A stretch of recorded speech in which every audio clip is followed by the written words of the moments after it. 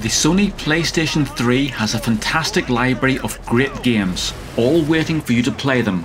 And with a homebrewed console, you can use your backup files on its hard drive to enjoy them right now. So, let's hack the PS3.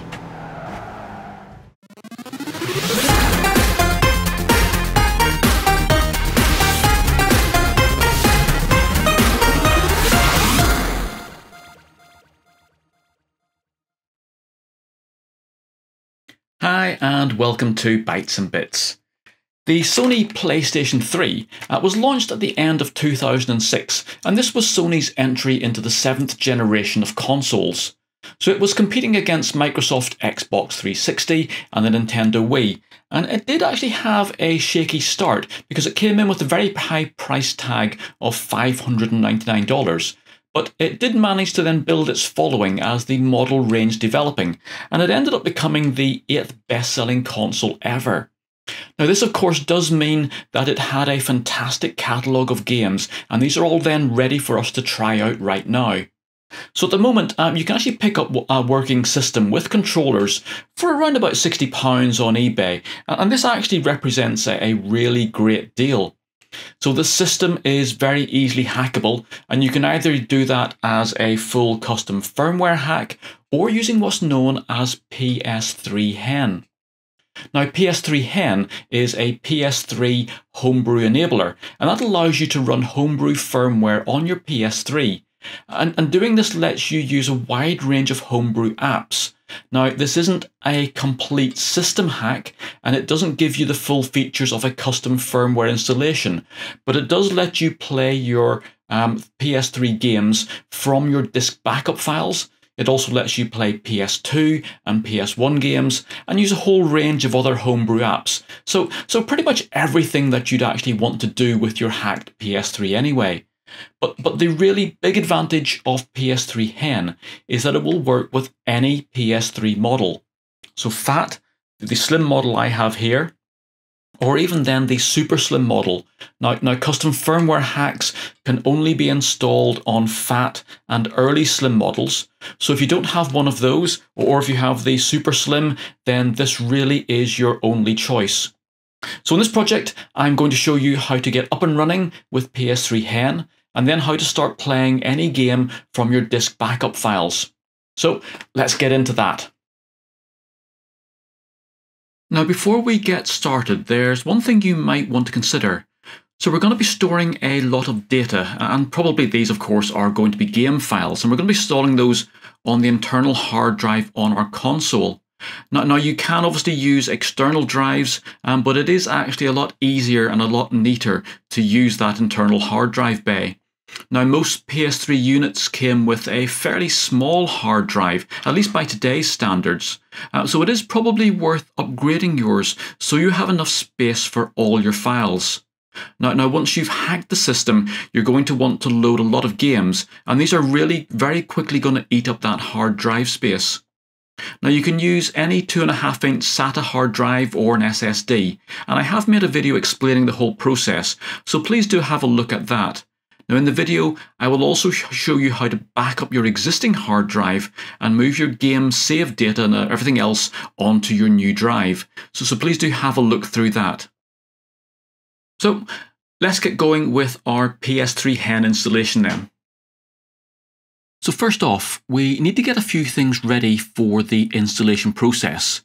So you're going to need, first of all, you of course need a PlayStation 3, and that needs to be running firmware version 4.91 or lower. So at the time of making of this video, the PS3HEN version covers all firmware versions up to 4 and including 4.91. Now, PS3HEN versions are made to specific firmware version numbers, and as Sony releases new firmware, then the PS3HEN software does need to be updated to match it. So if your firmware, when you go to hack yours, is higher than the one specified in the PS3HEN website, then you're going to have to wait for that update to be released, and they are very good at turning those around very quickly. Now, if you don't know what software version you're running on your PS3, then simply go into your settings section on your XMB and go to the system settings, and then scroll all the way down to near the bottom and find the system information option, and then you should see your firmware version number listed in there. Now you're also going to need an original Sony PS3 controller, and you're going to need the mini USB cable that allows that to connect directly to your console. One of the areas where we need to boot into safe mode requires that.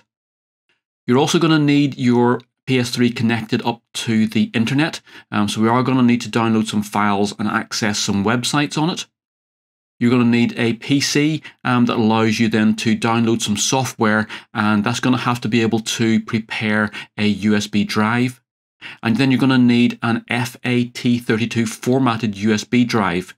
Now I have made a video showing you the full drive formatting process, and that will make sure that you get the correct FAT32 setup. So please do have a look at that if you're not quite sure how to prepare your USB. Now, as we'll be overriding the firmware on the PS3, there are a few tweaks that we need to make to the console. So if you power on, these tweaks are found in the Settings section under System Settings. So if you scroll down, you'll find the auto update feature, and that needs to be turned off. And that's so that your console doesn't then try to update its firmware after we've installed PS3HEN. If it was to overwrite that, then the mod would be overwritten, and you need to go back and reinstall everything again. And of course, that's not what we want happening. We'll also need to set the display what's new to off as well. So this setting just simply controls what the console displays when it boots up. So it automatically goes to the What's New section on the XMB.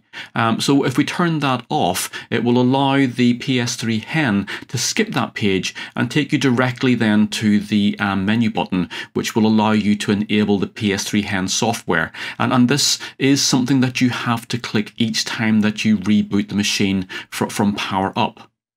So once we've got those two settings changed, we're now ready to go off and grab some software.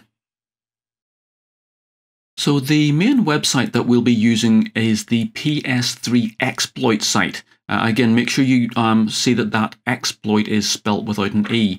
Now this is a great resource for PS3 hacking, and I do recommend that you have a look at what's on this site.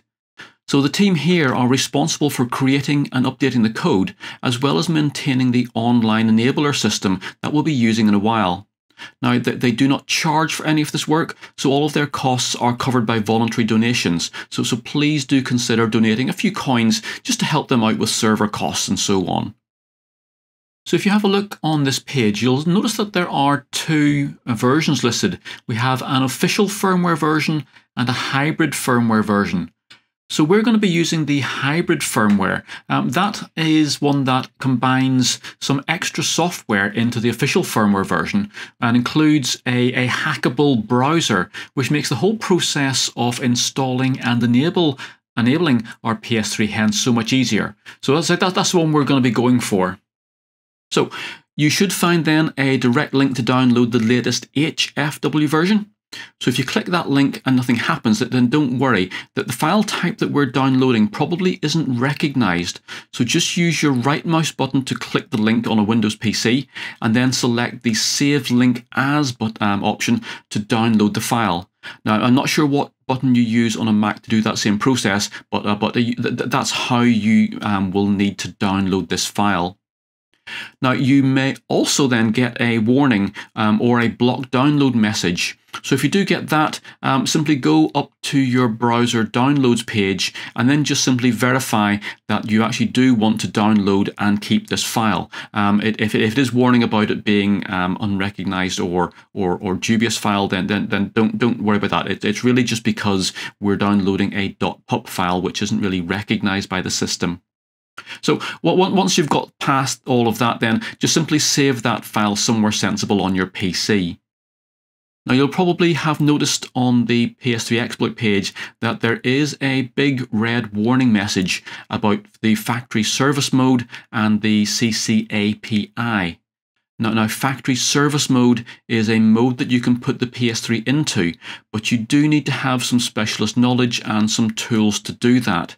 The Control Console API, that is a homebrew app that lets you control certain features, but you do need a custom firmware modded PS3. So if you do run that or go into factory service mode when you are using a PS3HEN system, you can actually damage your console. So again, these are not something you will do by accident. But as I say, just be aware that if you do ever get tempted to do that, just please do not do it.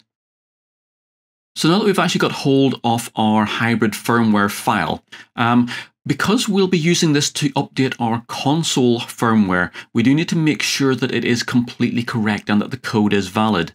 Now, if it's not, if we have a corrupted file come down, we could brick our console. So we're going to check it by doing an MD5 signature check. So if you head across to this page, and again, I'll put this link down in the description. This is the release thread for the firmware. But in here, you will find, of course, a link off to the PS3 exploit website to download the file. But we also then have this all-important MD5 value. So to check the signature and to check a checksum, we do need to generate the MD5 checksum from the file that we've just downloaded on our PC. So you need to head across to this checksum generation site, and there are a couple around, but again, I'll put a link to this particular one in the description down below. So to use this then, we do need to first of all check a few settings. So the input type needs to be file, the output encoding needs to be set to hex, and the HMAC needs to be turned off or disabled. So you then simply need to click on the input box and go off and select your file, or if you've got it open in your Explorer, you can simply drag it into this box here. And what will happen then is that the web page will upload that to their website and then calculate this MD5 value. Now, once that comes up in the output box down below, you just simply need to check that against the value that we saw on that release page. Now, if they do match, then you're good to go. If they don't match, just simply go back and re-download the file until you get one that generates the correct MD5 value. Now, next, we're going to need some homebrew apps to actually use on our PS3. Now, most likely, the reason that you're doing this PS3HEN hack is that you're going to want to play PS3 games from your legally obtained backup files. So we're going to install a game launcher called Multiman, and this has a few other features that will be useful for us as well. So the best place to get hold of these homebrew apps for the PS3 is the Brewology website. So if you head across to the store pages at this web address here, you'll see that the PS3 has an actual homebrew store. So we can just click on the homebrew link at the left, and you'll get then a long list of software that we can install onto our hacked PS3. Now these bits of software are filed in sections, so using the links across the top of the page, you'll see we have apps and emulators and so on. Now, most of these apps will work on the PS3HEN mod, but do check the descriptions as some of them are only available then for custom firmware modded PS3s. But you'll find that most of the things that you will want to run, like emulators and these sort of game launchers, they will work on both versions. Now, however, we actually want to get hold of Multiman, which is sort of the de facto standard for PS3. So there is a dedicated link there on the left to go off and get hold of the bits and pieces that are used for there. So once you get to the Multiman section, it's going to open up, and you can just simply scroll down to find the actual Multiman app itself. And if you click on that, it will open up its description. And down the bottom of that description, there is then a download list.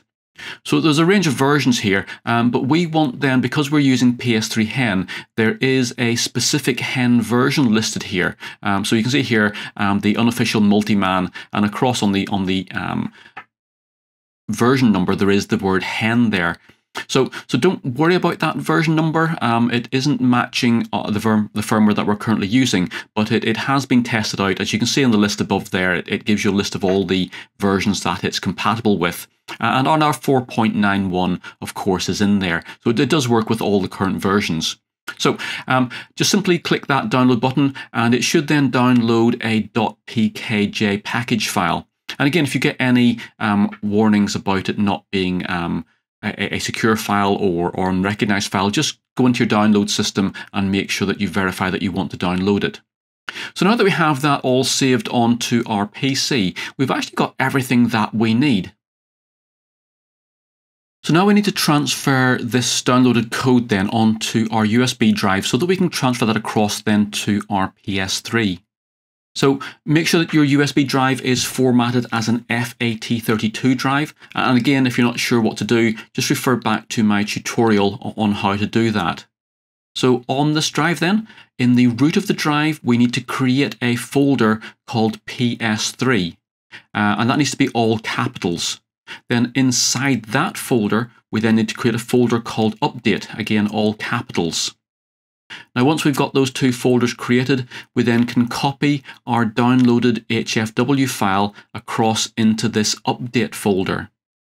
Now, the HFW file does need to be a .pup file, which it should be if you've downloaded it from the PS3 exploit website. But do check that you can actually see the file name extension. So if you can't see the file name extension after the file name, then just go to your View menu and enable extensions. So once we've got that .pup file there, we just need to rename it so that the PS3 finds the correct file. So it needs to be renamed to PS3updat. So PS3updat, and that needs to be all in capitals. And again, then with the .pup extension after it. If we don't have it named as that, then the console isn't going to find it. So that's our firmware file all ready and in the correct place. So next we need to copy over that multiman.pkg file, and that simply needs to then go into the root folder of our USB drive. And you can just keep the name as it is, even if it's like I have here, quite a long name. So that's everything set up. So let's now jump onto the console and start installing all this stuff. So with the USB drive plugged into the console, use your XMB to navigate to either the music section or the video section. So under either of these, you should then see your USB drive listed, and that means that the console has recognized it and is able to start reading from it. So we're now going to use that HFW file to update the firmware on our console. Now, the general opinion is that you do need to do this process twice to make sure that we completely overwrite the existing firmware. And as there are actually two methods of running the update, I'm going to take you through both of those. So the first method then is to try the normal system update option, and you'll find that in the console settings menu. So use your cross menu bar to navigate across to the settings, and then at the top of that menu you'll find the system update option. So select that, and then we need to say that we want to update via our storage media, and then just simply click your X button. So the PS3 should now look and find our HFW file, and then it will offer to install that for you. So click X to accept that, and the PS3 will copy that update file across onto its internal hard drive. So once that file's copied over, it will reboot into the system update mode, and it'll start then by just checking to make sure that that update file is okay, and then start the actual installation process itself. Now you may find, depending on your console, that you end up going first of all through a terms and conditions page. So just work your way through the instructions on screen, and eventually you'll end up in the same situation where the actual software is being installed. So just let that run through, and once it's finished, the system will restart, and that will then reboot you back into your cross menu bar, and we have completed our first firmware update. Now this method can sometimes fail, and you might get an error message saying that you've already updated to this version or something along those lines. If you do get that error, then this second method we're going to go through now, that will work for you. So don't worry, just move on to the second method. Now if you have completed that, and you've rebooted, you will find that everything looks exactly the same as it did before. There's no sign of this PS3HEN, and that's because we haven't yet activated it. So we're going to complete this installation process. Everything will still look exactly the same, and then we'll get through to actually activating that. So if that XMB settings method hasn't worked, or if you just fancy a change, we can run the installation using what's known as safe mode. So this method puts the console into a special state where we can force it to run our updates. So first of all, obviously we have to get our console into safe mode.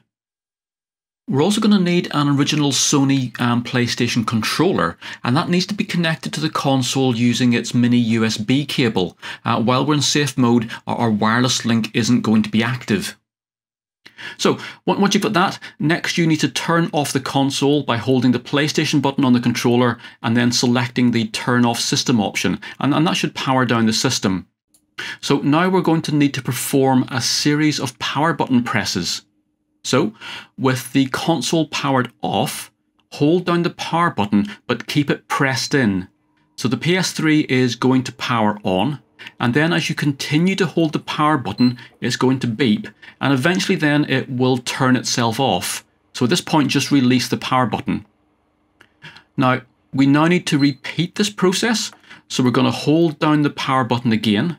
The console will beep and power on, but just simply keep that power button pressed down. And what we're waiting for here is an actual double beep. So you may hear another single beep first, but just ignore that until you get to 2 fast beeps that will come together. At that point then, just release the power button. If you then look, your console should now be booted into this safe mode. And it will probably start off by just simply prompting you to connect your controller via USB. So if you haven't done that already, do so, and then just press the PlayStation button. So this should bring up your safe mode menu, and as you can see, there are a range of things you can do in here to help sort of rebuild and recover your system. So we of course want to go down to option number 6, which is our system update, and then just select that. It will now ask us to confirm we have our storage media connected, and we just need to press our start and select buttons together. And at this point, it will now check our file to make sure everything's okay, and this process can take a little bit of time, so just let it run through. But once it's happy with that file, it will then start to get ready to update. So again, it's going to prepare the system, so let that run through, and then the system will reboot and drop us into the update mode. So you should see it just confirming then we have our 4.9 HFW update. So just press your PlayStation button. The system will now check that update file, and it should drop you into the terms and conditions screen. So here you can use your D-pad to scroll through the licensing agreement. And once you're happy with that, press the right button, accept the terms. It will give you a final confirmation here, so just press your X button to confirm that, and then the actual installation will start. So just let that run through, and then the system will reboot. Now with this method, once it reboots, you may come into a screen where it asks you to confirm your HDMI and your video and your audio settings.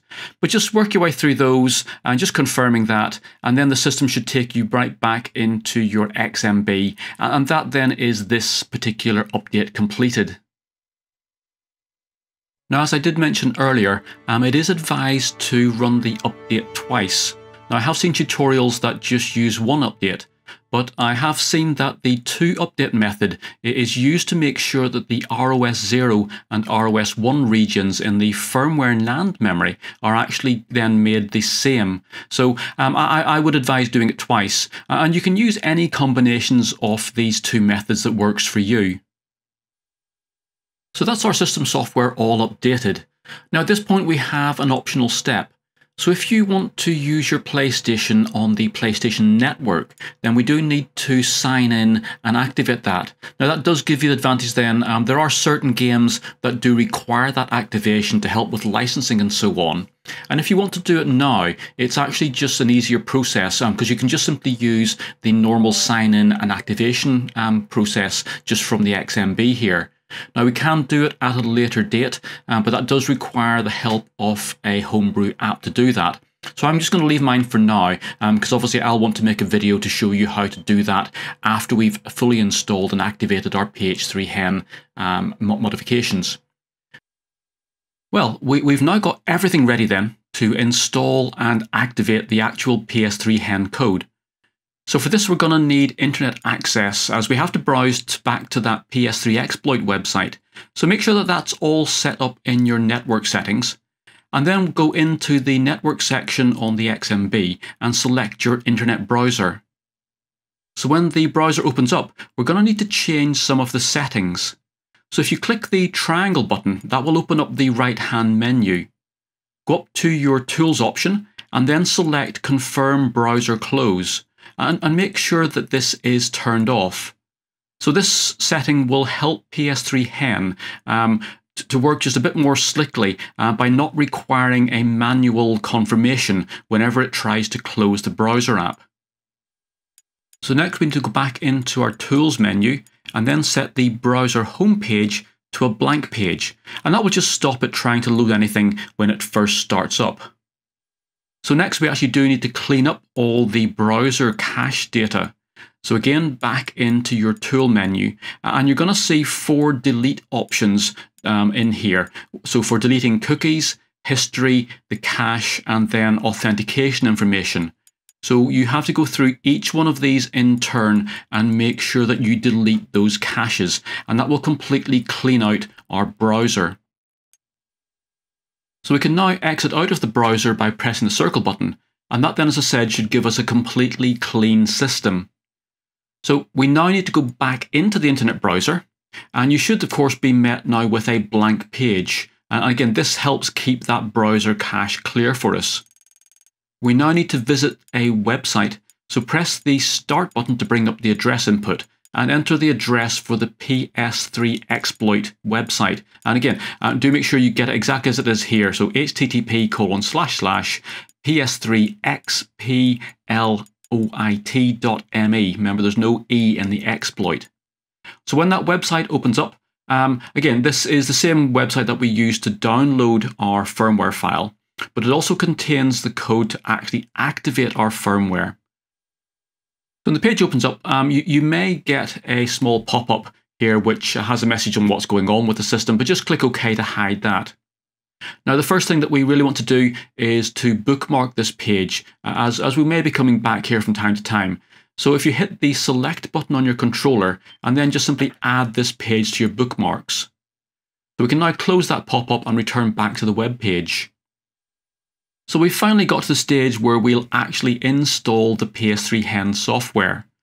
So use your joystick control to move the mouse up to the PS3HEN menu at the top of the page, and then select the HEN Auto Installer option from the drop-down.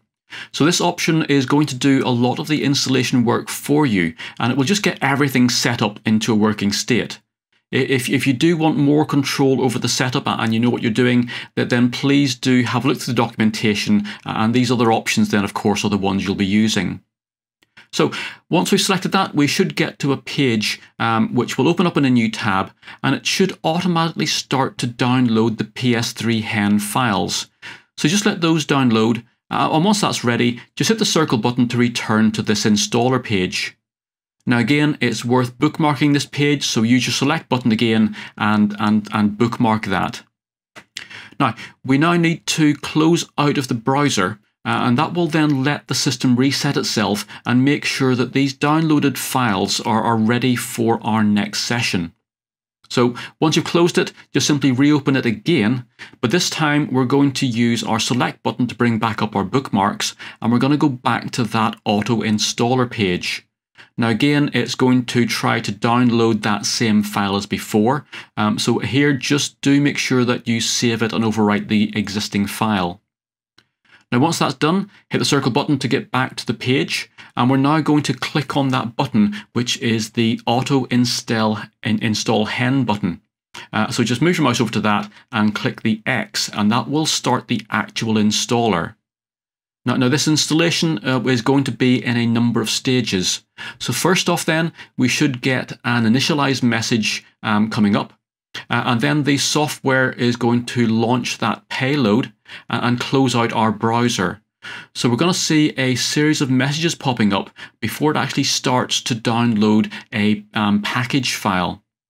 Now this process can be a bit hit and miss, so don't be disappointed if it goes wrong. If it does, just go back into your browser and re-click that auto install hen button again until it actually does run its way through. So if everything's going okay and that download completes, just click the circle button to get back, and the package file should then automatically start to install. So just wait for that to finish, and once it does, the console is going to reboot itself. So at this point, the console will reboot, and you should be taken over to the game menu, and if everything's gone correctly, you will see a new option to enable hen. So this is how we actually turn on the hen hack. So select that, and you'll see the system this first time through running through a series of steps which will enable the actual hen software, and then it will drop you back into the XMB screen. But hopefully, if everything has installed correctly and hen has been enabled, you'll be back into your menu, and underneath that enable hen listing, you should now see a package manager listing.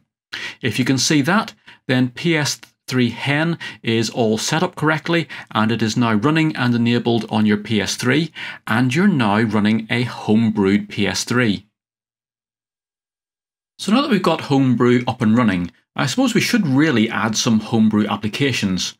And of course, we actually put one of those onto our USB stick whenever we were setting up. So we have Multiman already on our USB drive as a package file. So let's just go along and install that now. So we need to open up Package Manager and then select the Install Package option. Now you'll see there are a number of options on where to install the packages from. So of course we put it into the root folder of our USB drive. So make sure that that's connected up and then select the standard option. You should now see the Multiman package file listed along with any other packages that you had downloaded. So let's select Multiman and then action that with the X button. So this will now copy the code to the internal hard drive and then start the package install process. So this is going to take a few seconds to complete. But once that's finished, then we can just click on the circle button, and that should then return us to the XMB, and we should then see the Multiman icon sitting in our games list. So we can actually start that then by just simply selecting it. And since this is the first time we've run the app, we'll probably need to go through a number of sort of OK screens, just so the app can get itself set up. And then once that's all finished and it's rebooted itself, we are now running inside Multiman. Now, one of the first things you'll probably notice once we get into this system is that we do have this background music. Now, if like me and you prefer to have a bit of silence, we can turn that off. So if you go across into the settings and then scroll down, and it is quite a bit down in this list, and we're looking here for an option called Theme Audio. If you find that, then use the right button on the D-pad, and then we can disable that, and that will just silence this background music for us. Now, Multiman is an incredibly useful application, so it does allow us to do a whole range of things with our homebrewed PS3, but one of the main things that we're going to use it, of course, for is to play games. Now, Multiman is packed with useful tools to help us work with our hacked PS3, but the main thing that most of us will want to use it for, of course, is to play games. Now, Multiman lets us play games from the original DVDs and also from backup files on a USB drive, but it will also let us copy those games to our internal hard drive and then play them from there. So I've got a DVD for Gran Turismo in my console, so I could obviously just launch that as normal and play the game. But if I select the game and then click the triangle button, I get a range of options popping up. And one of those is to copy the game.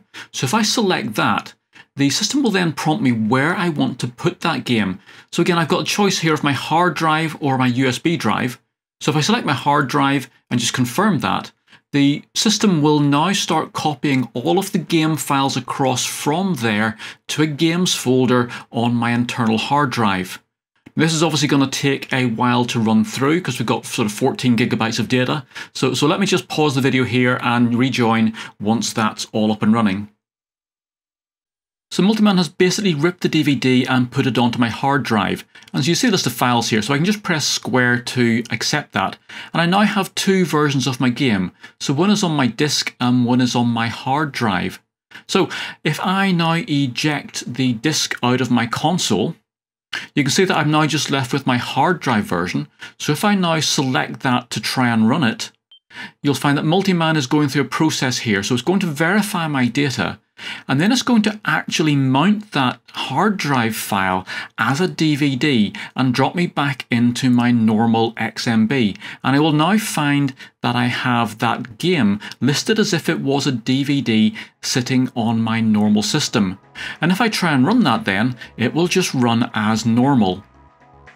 And as the system thinks that it's just a DVD, if I check my garage, you'll see that all of my saved data is all in there ready for me to just pick up from where I left off on the actual game DVD.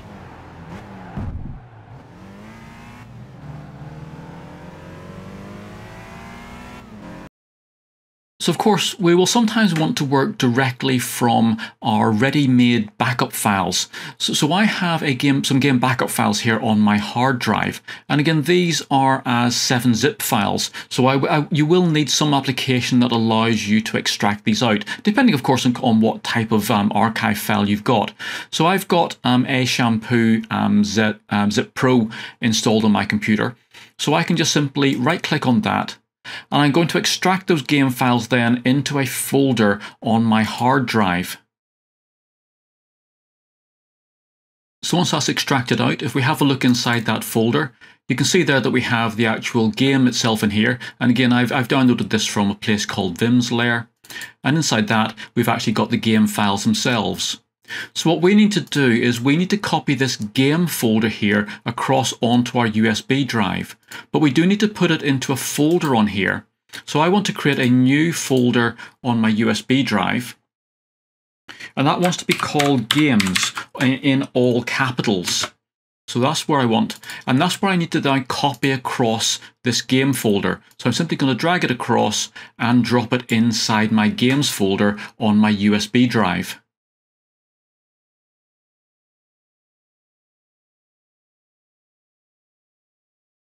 Now, to be honest, that transfer was taking one hell of a long time. That was an old USB drive I was using. So I tend to, for my Xbox and so on, I use an SSD to transfer these game files around.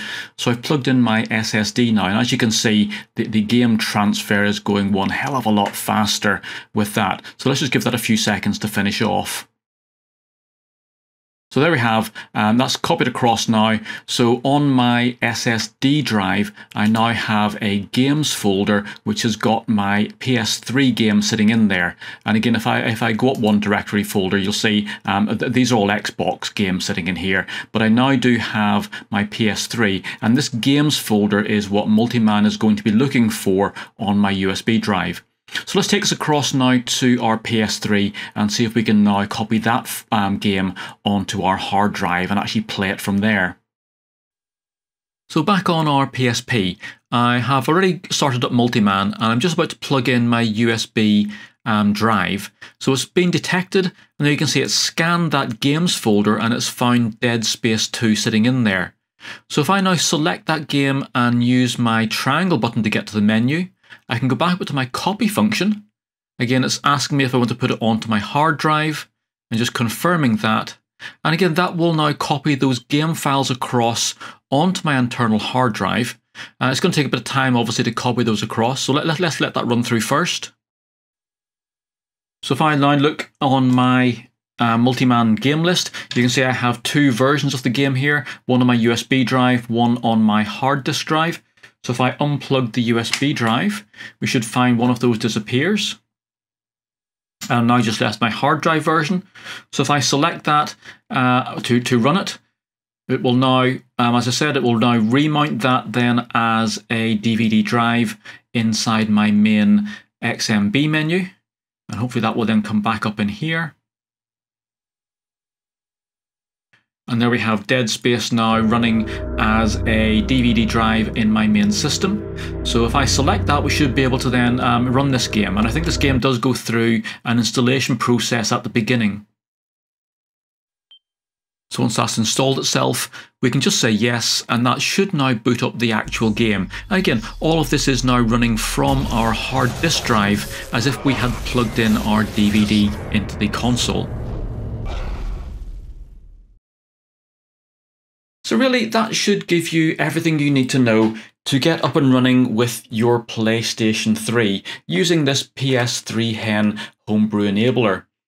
So obviously, we've only just touched the surface of what is possible with a PlayStation 3. So I will be, over the next few weeks, making a number of other videos then where we're going to expand upon that. So we'll be having a look obviously at the full custom firmware hack so we can get access to the entire homebrew system. And again, that of course then is going to be for Phat models and the early Slim models.